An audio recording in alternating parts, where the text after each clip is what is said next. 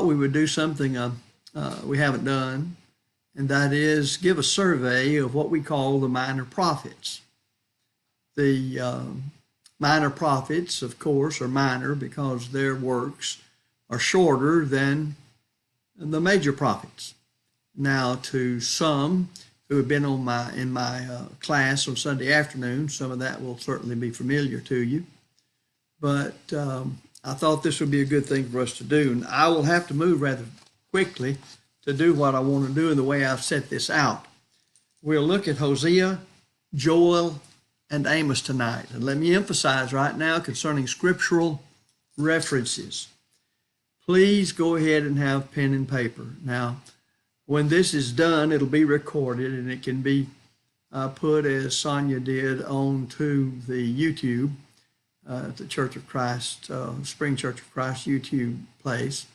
But right now, for your own study, get you a pen and paper so you can write down these scripture references as we study these minor prophets and try to get through with them in an appropriate period of time tonight. I hope that this will be done in a way that will, if you haven't studied them lately, whet your appetite to go study and see them. I've always said as a preacher that if you're going to be an effective preacher of the gospel of Christ today, then do not stay long away from the prophets, because they showed us how to reach people and say the truth of their day to those people. And sometimes it was not very pleasant, but they always told the truth. They always dealt with the issues. They did not mince words. So there's a lot here for us to consider, a lot here for us to learn, and I hope that this survey of our study of the minor prophets be helpful. And we want to begin, as I said earlier, with Hosea, Joel, and Amos. These minor prophets are 12 in number, and in the Hebrew Bible, they're just simply called the 12. I've already mentioned to you they're minor only in the sense that these works are shorter than are what we call the major prophets, and that's important to understand. 7 of these prophets delivered their primary messages. 7 of these prophets delivered their primary messages to Judah. 2, Amos and Hosea, spoke to Israel. 2, Jonah and Nahum to Nineveh. And 1, Obadiah to Edom. These books are not strictly in chronological order. So I've decided to try to get through them in a survey fashion. And again, I urge you to have pen and paper to write down these scripture references, to study them in groups of 3. And that's the reason I said a moment ago that we're looking at Hosea, Joel, and Amos tonight. So we will actually treat them in order of their composition so as to fit their messages into historical context. These were real people. They were guided by God to speak to God's people the things God's people had to hear for their own spiritual good. How they came to be in their present order, we simply don't know. So we have to let it rest at that. The 3 prophets whose writings concern us in this lesson, we think, were among the earliest of the writing prophets. Now, I cannot exhort you enough to consult good commentaries to get a lot of this information. But at the same time, you can study all the commentaries of the world and not take the place of you reading the very text of the Bible. Now, let me begin by looking at the background of Hosea, Joel, and Amos. First of all, Joel is nowhere dated in terms of a king's reign or a historical event, at least whose date is known to us. There's good reason to view it as an early work. The enemies of the Jews named in this book, and they are the Philistines, Edom, Egypt, and Phoenicia, are the enemies of Israel before the exile. Its early place in the sequence of prophetic books likely, underscore the word likely, indicates that Jewish tradition counted them as ancient documents, and that Joel in particular was one of those ancient documents. Joel was from Judah and prophesied to his own countrymen. Now we know that because of what he wrote in Joel chapter 3, verse 1, Joel 3:1, and chapter 2, verse 15, verse 23, and verse 22. The scholars who know Hebrew tell us that this is a, quote, literary gem, unquote, because of its fluent and polished style. Well, I'll have to take the word for it because I simply don't know Hebrew to read it in the original. But that's what the scholars say. We see a terrible locust plague and accompanying it a great drought on the occasion of Joel's prophecy, Joel 1 and verse 2, and verses 17 through 20. Joel 1, 2, and verses 17 through 20.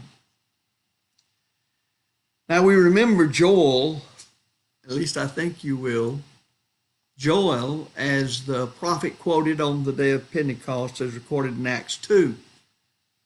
Joel 2, 28 through 32, quoted in Acts 2 by Luke, verses 17 through 21. This is that which was spoken by the prophet Joel. So we see there in Acts 2 an inspired commentary on the fulfillment of the prophecy made by Joel in Joel 2, verses 28 through 32. Amos was a native of Judah whose principal task was to prophesy to the northern kingdom of Israel. He lived in a little place called Tekoa, some 12 and a half miles southeast of Jerusalem. And the kings that are mentioned in Amos, chapter 1 and verse 1, help us date his work at somewhere around 750 BC, which puts him contemporary, roughly so, with Isaiah and Micah and certain others. I think that his call to do the work of a prophet is very interesting. And look at Amos chapter 7, verses 14 and 15. Amos 7, 14 and 15 to see more about that. Because he had no schooling to that end. He had no background in the prophetic or priestly line. Yet we see that God called a righteous man from a very humble occupation to serve as a very bold preacher of reform, urging Israel to return to the truth they had forsaken. His occupation was a dresser of sycamine trees. Sycamine tree is a very large tree. It bears fruit something like the fig. And he also was a herdsman. So he had a very simple task, but to that pastoral society, it was an important one. We need to note, too, that this certainly links it up, that is, the time and the society, to much of what goes on in America today. The national prosperity of Israel was at its peak.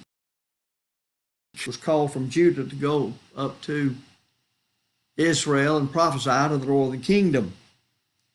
They were an idle people because they were a rich people, and great national decay had set in. Amos chapter 6, verses 1 through 6. Now, don't lose sight of the fact that Israel is a theocracy.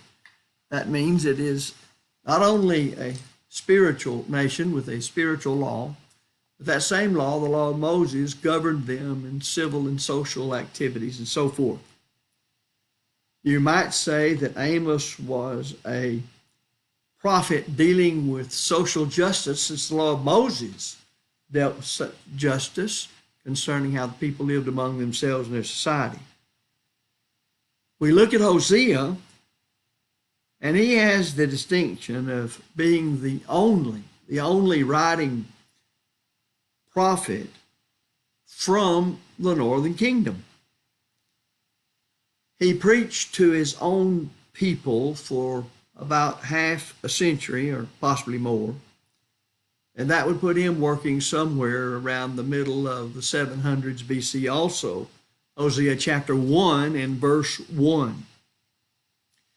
And in reading Hosea, he refers to the northern kingdom of Israel by its largest tribe, Ephraim. Hosea 4:17, chapter 5, verses 3 and 5, and in other places in the book. This prophet's work is set against a background of a terribly tragic and horrendous family life. Hosea chapters 1 through 3. He was told to take a wife of whoredoms, and we don't know whether that means she was already a practicing prostitute or whether she was of that background and became one, because she committed adultery with, the Bible says, many lovers. But here's the thing about it. He ordinarily, keeping the law, wouldn't have chosen a woman like this, but God told him to do it. Because as God's spokesman, God's mouthpiece, God's prophet, he wanted him to understand how God felt about Israel leaving the law and running under all of the wickedness they could, which primarily had to do with adultery that was connected with idolatry.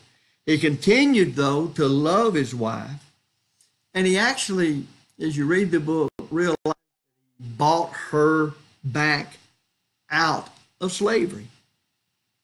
So his experiences with Gomer, Gomer, his wife, was to illustrate God's own relationship with Israel.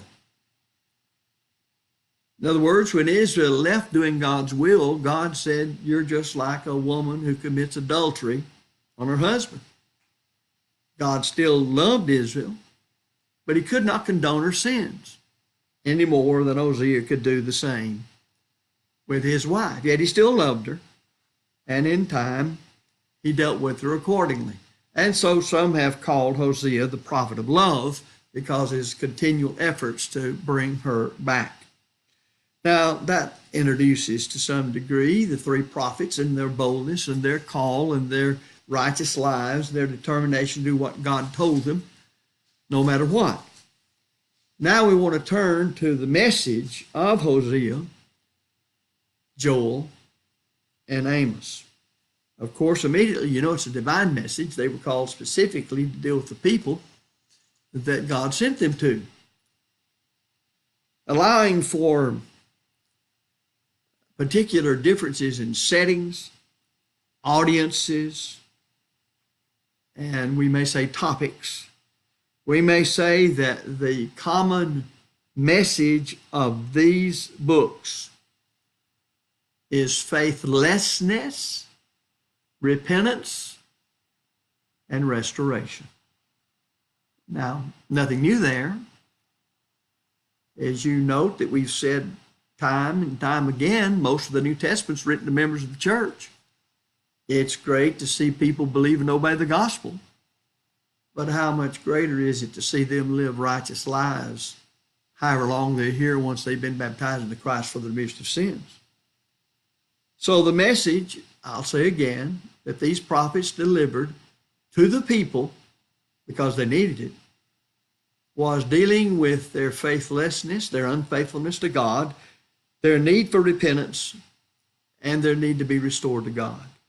Each prophet called attention to the faithlessness of his hearers, their faithlessness before the very God of heaven, whom they claim to be servants of. Joel assumes their sinfulness, and he warns of the day of the Lord coming to Judah. Joel 1, verse 15, and Joel 2, verses 1 and 2. Now, when you look at Amos, you'll see that he warned of the same sort of day up in the northern kingdom of Israel, or Ephraim, as he called it. He even lists, or catalogs, we may say, specific sins that would lead to such a day of the Lord. Amos 5, verses 18 through 20. You might also want to look at chapter 2, verses 6 through 8. It connects with that point. When you come down to the prophet Hosea, you'll find him accusing the whole nation of Israel of spiritual adultery. Hosea chapter 4, verses 1 through 19. He doesn't leave anybody out. The whole nation has committed spiritual adultery. But look what they do. Each one of the prophets, speaking directly to the people to whom God sent them, the message they needed to hear, dealing with the issues of their day, pleaded for them to genuinely repent. Joel did this in Joel 2, 12 through the first part of verse 13. Amos did it in Amos chapter 5 and the first part of verse 15. And Hosea did it in chapter 10, verse 12, and the latter part of that verse. Now notice, once they deal with the faithlessness of God's people and the need for them to repent, and even enumerating many of the sins they had engaged in, he then holds out the promise for all of them of restoration. Restoration for those who will repent. Joel actually promises deliverance and prosperity in Joel chapter 2, verses 18 through 27.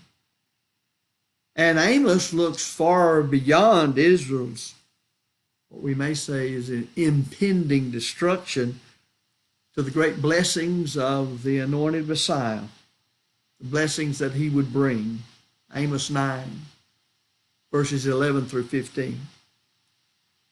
When you look at Hosea, you see that he emphasized greatly God's desire and willingness to forgive his people. Hosea chapters 11 through 14. Now, with that all set before us, let's look at the major themes, or we may say issues, of Hosea, Joel, and Amos. I mentioned earlier the day of the Lord. The day of the Lord. Now, this is an important idea. And you know, it runs through all of the prophetical books, the whole prophetic section, every book, major and minor prophet. And I'll not attempt to list any references on that. It's just there for those who read the books to see. But we need to know, since it's used so much, what does that expression, the day of the Lord, actually mean? Well, usually it has to do with what formerly is called eschatology, meaning the last things. In both Testaments, Old and New. In the Old Testament, it's that day when a nation received its just consequences for engaging in sin and refusing to repent. There was simply no specific day on which this particular day of the Lord would occur for all nations. Each nation, was to be judged at a time chosen by God. I may say here, as you look at all these various kinds of judgments, such as the judgment of Noah's great flood, or the judgment on Sodom and Gomorrah, or God through Israel as he took the land of Canaan, destroying the people off the land, bringing his judgment to bear against them, that every kind of judgment like that points to the final day of complete judgment at the end of the world, when the elements have melted with fervent heat, and the earth also and the works of therein are burned up. All of them are telling us that everybody must appear before the judgment seat of Christ to give an account of the deeds done in the body, whether good or bad. Each in these prophets' work was to be judged then at a time chosen by God and judged by God. The day of the Lord was not for Israel and Judah alone. Now we know God used Babylon to punish sinful Judah many years later. He used the Assyrians to do the same in the northern kingdom. But in Isaiah 13, verse 6, he talks about punishing Babylon. He talks about in Jeremiah chapter 46, verse 10, bringing judgment against Egypt. And there are other nations that he brought judgment against, Joel 3, verse 14. In other words, God takes note of what a nation does. There can be a national character. And we would do well in America to remember that, and especially as the church in America, as we labor to hold to the truth of the New Testament and pure, primitive New Testament Christianity, and calling all men back to the old paths of the one gospel and the one Lord, the one faith and the one baptism. The ultimate day, as I said, of the Lord, foreshadowed by all other times of judgment in history, examples I gave you, is then the final and complete judgment before the judgment bar of Christ. Peter deals with that in the New Testament in 2 Peter chapter 3, verses 10 through 12. 2 Peter 3, 10 through 12. Now, we've already mentioned adultery. I don't need to go into that. But it's interesting that God calls those who are in covenant relationship with him, his children, that God calls their departure from the way he commands them to live spiritual adultery. And one of the most powerful figures of sin in all the scriptures then is the great prophet Hosea. He is used to set out infidelity to divine love by going through what God told him to go through. God's relationship to Old Testament Israel was frequently symbolized as a husband-wife relationship. Isaiah chapter 62, verse 5, and Jeremiah chapter 3, verse 14. Thus, it is certainly appropriate to represent the nation's sins, especially idolatry, representing it as adultery. Hosea chapter 4, verses 12 through the first part of verse 13. This fundamental unfaithfulness to the law of Moses with God lay at the root of Israel's other sins. Hosea 4, 13, latter part of that verse, through verse 19. And when you turn to the New Testament, surely this is dawning on those who know their Bibles. When you turn to the New Testament, you're able to see that God warns us about sinning against God's love. James did that in James chapter 4 and verse 4. And then you have Paul showing the love that Christ has for the church by talking about the love of a man for his wife and the obligations he has to the other. In Ephesians 5, verses 22 through 33. God desires the church to be pure and for us to love the Lord with all that we have and are. Now, again, remember, Israel is a theocracy. They are a nation among other nations, a civil nation among other nations. So the same law that taught them how to worship God and serve him in spiritual things taught them also in the matter of civil and criminal matters and social actions. So the social conscience of the people of God needs to be stirred at times. If you look at Amos, you'll see that he was a very fiery prophet who evaluated people's religion through their conduct in society. Well, when you think about it for a moment, Jesus says, by their fruits you shall know them. And that lets us know God looks at us and our conduct and the society in which we live and does the same thing. In fact, as you study, notice the sins condemned among Israel's neighbors in Amos chapter 1, verse 1 through chapter 2 and verse 3. You'll also notice that Amos denounced the rulers of Israel as thieves. And if you want to see a rather vivid view of how their wives are caricatured, unmercifully, just read that. Amos 3, 9 through chapter 4, verse 3. Amos 3, verse 9, chapter 4, verse 3. He doesn't spare any words in dealing with them. He also talks about the abuse of the poor in the land, and he denounced that abuse very severely. Amos 5, verses 10 through 12. If you go over to the book of James in the New Testament, you'll see that James had similar things to say in that book, in chapter 5, verses 1 through 6.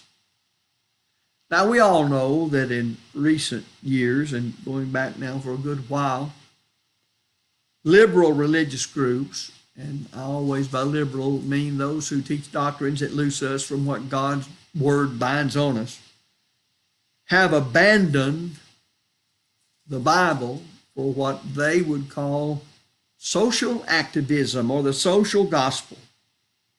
Over the same period, we must, as faithful members of the church, and not those who teach doctrines that loose others from what God and his word binds on them, must not become calloused and unconcerned for those who are poor and oppressed and imprisoned and helpless. For example, the gospel of Jesus Christ, the New Testament system, demands sensitivity to certain social issues. Abortion, murder of the baby in the womb, should not be abandoned to just anybody. The Lord's church ought to be the leaders in that, speaking up for those who can't help themselves. What about the plight of the elderly?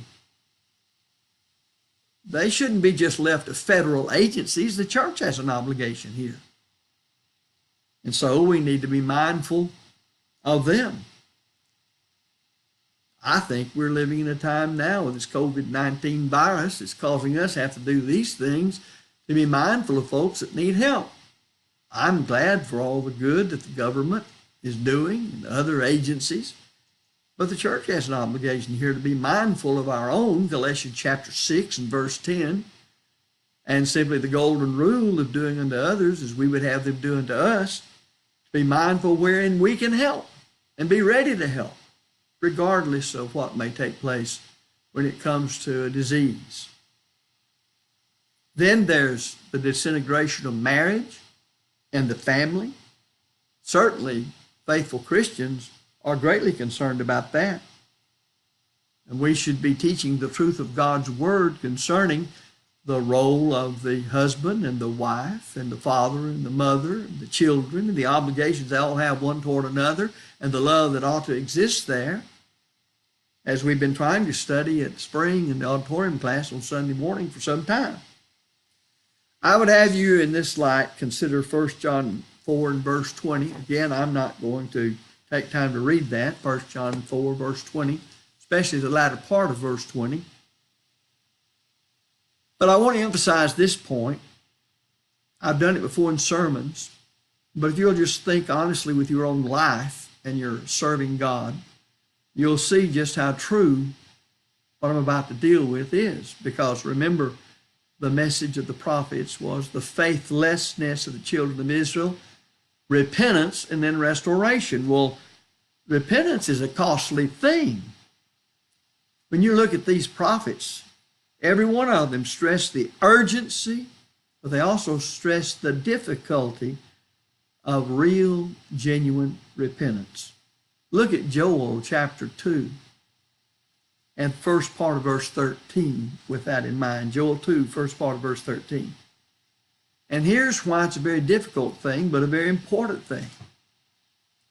Repentance always involves some hard things because it involves the will of man.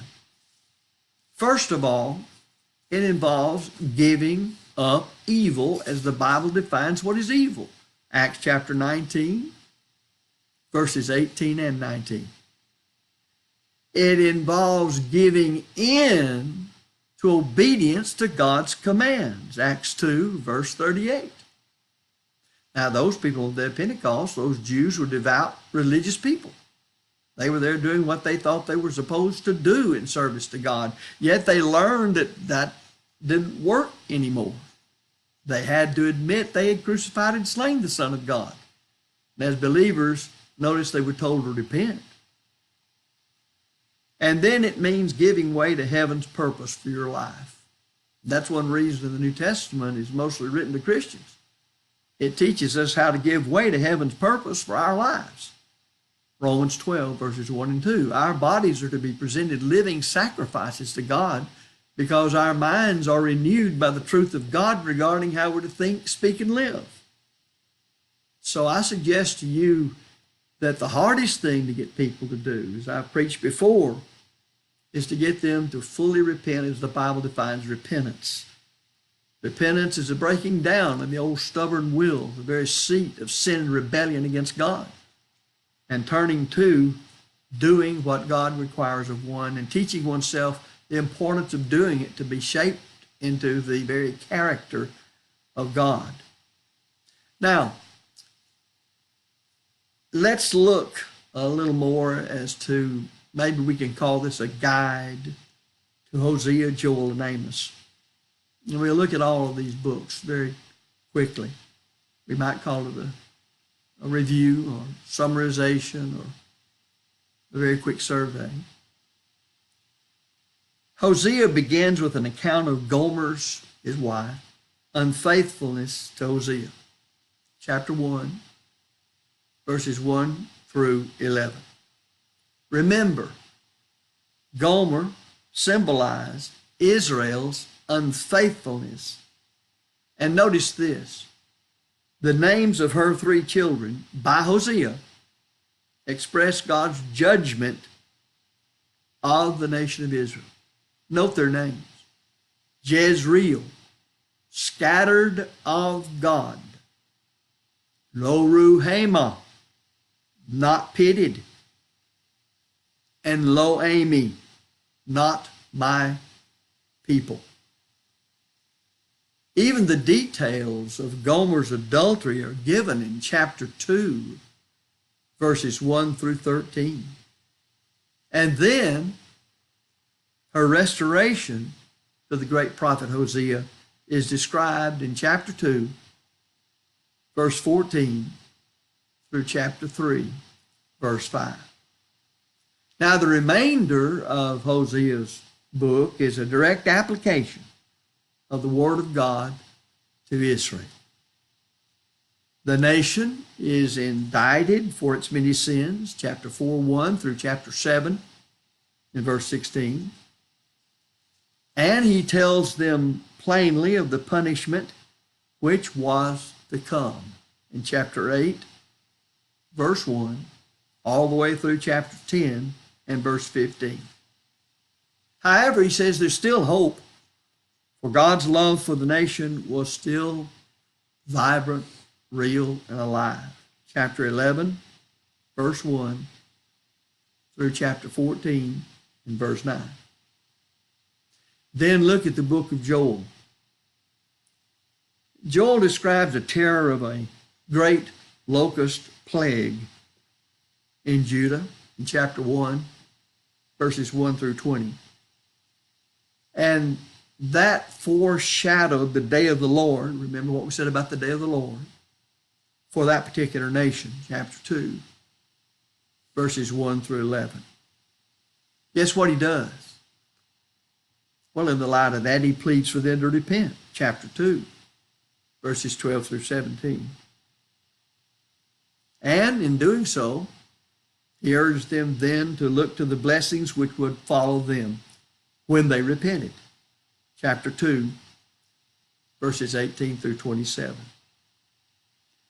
But he closes his book with God's promise to bless mankind, as we noted early on in this study, through the outpouring of the Holy Spirit, as quoted by Peter and recorded by the inspired Luke in Acts chapter 2, 28 through 32, which really is an inspired commentary on this prophecy from Joel 2, 28 through 32. The great blessings that resulted from that event are described prophetically in chapter 3, verse 21. Then the last book we studied this evening, the book of Amos. Calling them by their capital cities, the great prophet announces God's judgments not just against Israel, but against Israel's neighbors. Chapter 1, verse 1 through chapter 2 and verse 3.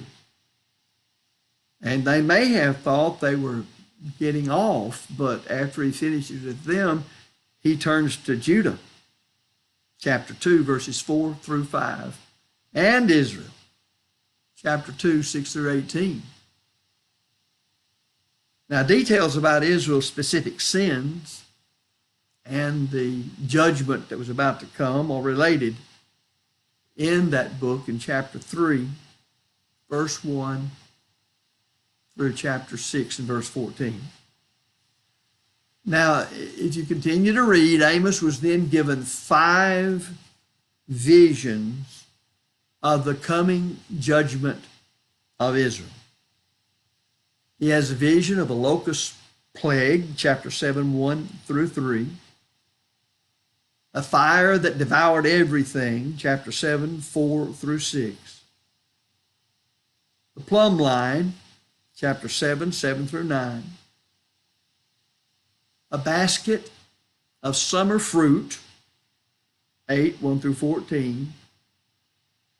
And the altar, chapter 9, 1 through 10. Now, there is a great sermon in each one of those, and I want to attempt to deal with that now, of course, but maybe in the future, a sermon on each one of them. Now, in the course of the vision, all these visions, Amaziah's opposition to Amos at Bethel in the northern kingdom of Israel is related. Chapter 7, verses 10 through 17. And you can't help but admire and like the boldness and the faithfulness of the great prophet Amos and his love for the truth and his meeting of this wicked character Amaziah. Well, the book then closes with a glimpse of the splendor of the Messiah's coming kingdom in chapter 9, verses 11 through 15. Now, in closing for tonight, notice how the messages of these prophets grew out of their personal experiences and reflected their different personalities. Is there a lesson in that for us? Certainly there is. God's ability to use all types of people who love him, who repent of their sins, and who are determined at all costs to serve him in obedience to his will. God's ability to use all of those to his glory is rather amazing, to say the least. And it should be consoling to every member of the church, because God simply asks us to have an honest heart, Luke 8:15, that will receive with meekness the engrafted word and will tenaciously hold to it all the days of our life. And you see that repeated over and over again among the prophets. Now, Lord willing, we don't know what the future holds now, but I think we'll have this same time next week. And we'll look at Obadiah, Jonah, and Micah. And I hope this very brief survey of these prophets has been beneficial to you in this midweek Bible study, since we haven't been able to meet together. I appreciate everybody tuning in and hope that this has been a message that's uplifting and reminding us of our faithful duty to God every day of our lives. So, Paul, have a good night and keep on keeping on. Thank you.